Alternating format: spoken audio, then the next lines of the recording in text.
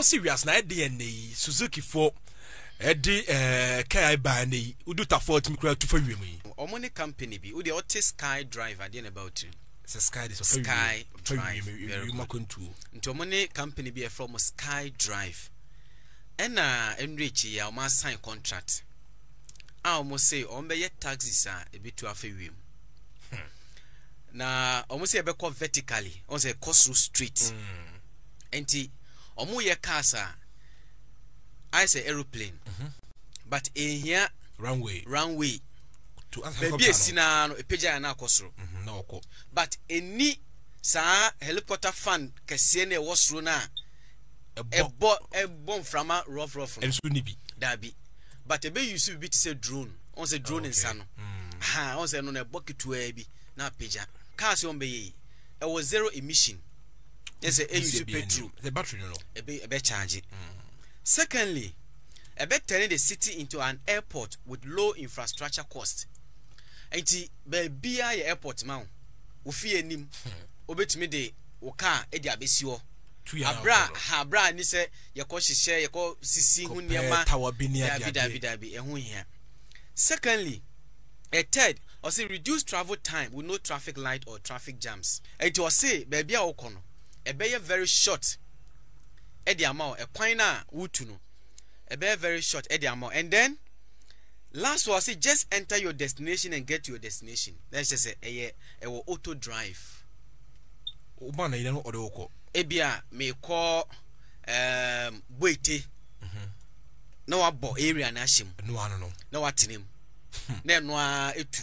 o say car there auto drive na ma o na traffic esi na o say gina.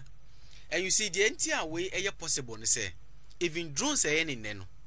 omutumi ya ade to me auto detect some blockages obstacles and say kona hu say electric wire ni a eya ben na ebe gina na say ebe move to a different now so they are hoping say by 2050 these taxis be for everyone obi abetumi atobi obi betumi afo akoba bi opeso de ko. Enti bianka that time beduna hozipa ko beko insa na we bi nesisi ho 2 year de wo so na okọ de wo so na odu we be 2 fo chine some de omo yomoduma anajo ye ne wia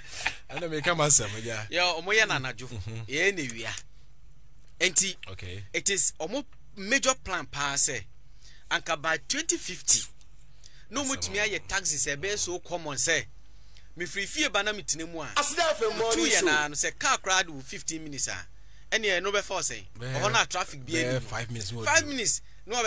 wa park AC nti obi ka AC na so park AC nchen 2 year na pa o tine mu na o 2 year na page na akosoro nti enye se bi obi ablock me obi abesi mechi mitimi pie dabi esa na ye nyan police for some bend day ho na wo say ye no mo so trase ye no mo trase ne solution bi police for be how mo also mom drum man home check road weight ne insurance ne we say very day see o ye dia obegina so wuntimi nka wi o ye so obegina tu gina ya no mo o ye dia obegina o battery be kolo the 5 cities ni de o ye dia ombe what time from ena o mo so no we do so a abansu be to bi ama police I'm so share we mo because so mo so check traffic because say yan fa ne say obi the way the koye robbery so share wiem o say otumi mutumi dinechi enti ono na wiem na o de moto na wase because baby a ono be fa wosoro no we ha dwen utumi enye ho asase no enye ho nyina kwan na ho baby a we otu obefa no ofa be poso ekwan bi anda be pono so a obede kan na se moto be dinechi na okọ tinam kuma na ken e bia die wo so na bakwa tu yes man pam he bakwa tu na bakwa tu e bia afia kuma na bakwa na wiem we mu so no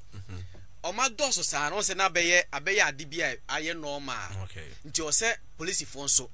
enye bi ye patrol yes patrol nti omu wo ma no omo so afewiem no ma hwe condition no de ekọ nti mu hia aban no so apenya za aban agwango every chance aban just ya chiacha on ni etwem okay because that is a future ko